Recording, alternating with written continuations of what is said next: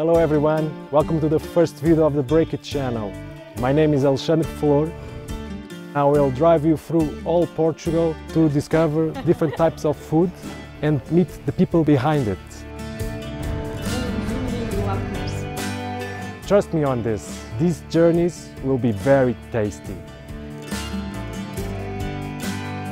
In this episode, we'll go to Vila Alva in Cuba, talk with Daniel and discover his special wine. Will this wine be in Baco's top 10? Let's go find out.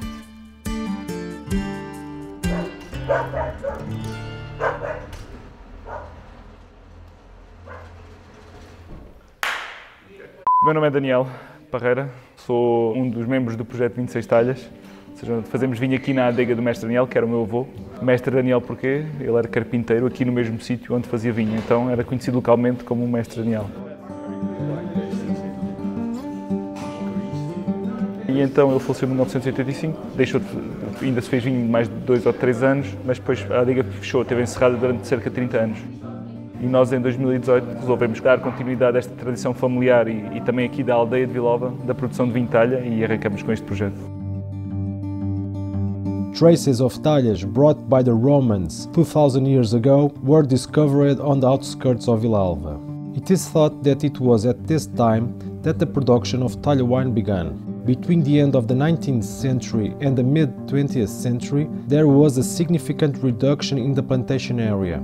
Since the 90s, it has been produced again in larger quantities, and today, young people who want to keep the tradition alive are the driving force. Sim, o vinho talha é feito como sempre foi feito aqui. Isto é um saber que passou de geração em geração.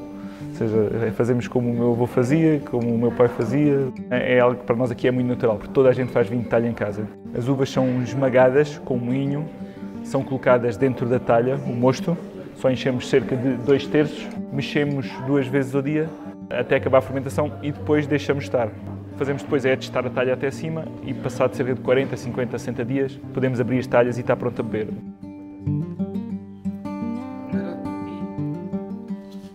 Outra particularidade é que na base das talhas existe um batoque, que é uma rolha de cortiça, onde nós enfiamos uma torneira e quando inicialmente abrimos o vinho está turvo, mas depois abrimos muito devagarinho, então o vinho começa a escorrer muito fininho e filtra, ou seja, são as massas que estão dentro da talha, que descem para a base da talha e que filtram o vinho.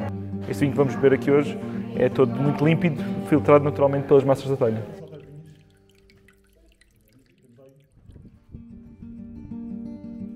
As uvas, cerca de metade das uvas são nossas, de familiares, e a restante são de amigos aqui de Vila Alva que nós compramos, mas digamos que é tudo aqui da freguesia de Vila Alva.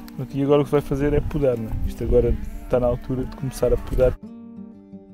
Não queremos vinhas regadas, queremos vinhas de sequeiro e vinhas com pelo menos 25, 30 anos, ou seja, e com as castas tradicionais. Nós aqui temos castas, algumas delas quase extintas, como a Tão Vaz, Perrum, Roupeiro, Larião, Diagalves, e isto nas brancas, nos tintos, tinta grossa, ou seja, castas que nós aqui, algumas já estão quase extintas e nós fazemos questão de continuar a utilizar porque são castas que sempre se utilizaram aqui na produção de vinho e nós fazemos questão de continuar a utilizar e temos tido bons resultados com elas.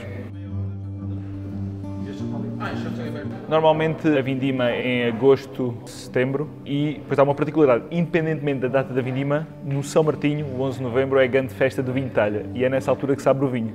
Diremos que normalmente as pessoas dizem 40, 50 dias dentro da talha, o vinho fica pronto a beber. Por isso é que nós estamos em janeiro e estamos a retirar o vinho agora das talhas, porque este frio nota-se que o vinho melhora bastante. Como não há controle de temperatura durante a fermentação, é este frio natural desta zona que o Alexandre apanhou pelo caminho, que faz com que o vinho fique muito bom.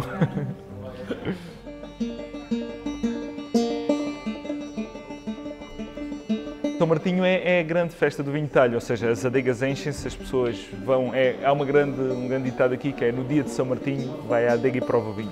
Ou seja, e as pessoas aqui levam isso muito a sério, ou seja, muitas vezes até antes, muitas vezes nem deixam chegar ao São Martinho, que a cedo é muito, mas pronto, no São Martinho é a grande festa em que as adegas se enchem, que as pessoas vão a provar os tareques às casas uns dos outros, vão aqui às grandes adegas.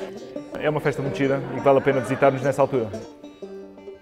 A grande novidade aqui do nosso projeto 26 Talhas aqui na aldeia é o engarrafamento do vinho. O vinho talha antes era todo vendido ou a jarro aqui na própria adega ou então ao garrafão. Aqui a grande novidade foi engarrafar. O vinho talha antes não era engarrafado, era todo bebido aqui, todo levado aqui, mas nós pretendemos é começar a vender engarrafado, poder levá-lo para o resto do país e exportação. Nós estamos com atualmente 75% do escoamento do nosso vinho é exportação. Felizmente não está a começar a mandar para as encomendas, o que é um bom sinal. O nosso futuro é continuar a aumentar a produção. Temos 26 talhas, este ano utilizámos 17.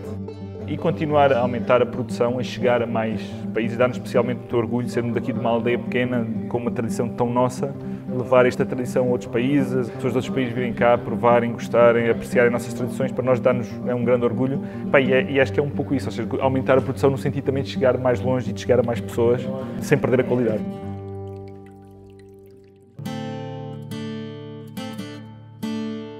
And that's it. Thanks for watching. If you like to see more videos about Portuguese food, please subscribe. Deus!